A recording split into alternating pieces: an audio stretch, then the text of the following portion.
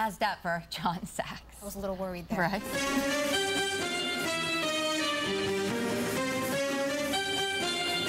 Name that tune.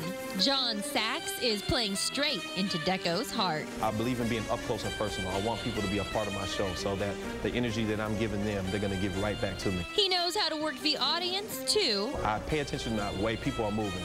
And depending on the way people are moving is depending on the way I'm going to play. The Saxy jazz artist is a South Florida fave who's taken his childhood hobby to the next level. I've been playing saxophone since the 4th grade, so that's probably about 19 years now. Like band class? Yeah, you know, they take you to the universal band class. They say pick out an instrument, and when I heard the saxophone, the rest was history. And my mom told me, she said, if we play for this saxophone, you're going to play it till the brass falls off. But luckily, I developed a passion for it. Turning a negative into a positive, Jon Saxx has been on tour and making the rounds. I started out as a medical device engineer with Johnson & Johnson. I was with them for 5 years, and I got laid off in January.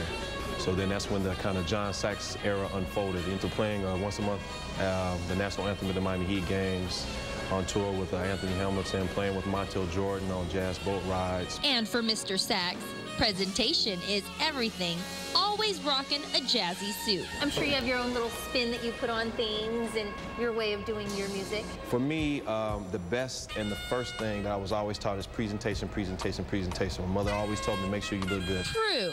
Who can resist a man in a suit who can sue them with sax? Jon Saxx is not your real name, right? No, it's not. It's officially Jonathan Ross. But, you know, a lot of people, my first name is John and I play the sax.